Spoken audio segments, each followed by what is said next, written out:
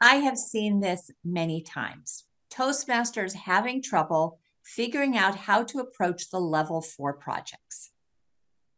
Yes, level 4 is both the easiest and the hardest level. Easy as you only need to complete two projects, but it is hard because it is a level for building skills. Therefore, the projects are more demanding. There are still speech based projects, but no longer straightforward presentations. For example, a question and answer session or managing a difficult audience involves preparing additional material. What is great about this is that you can build on what you've worked on in the past.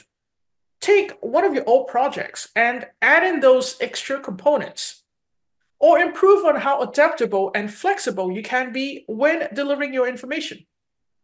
That's a great tip, especially if I'm working toward a goal. Thank you.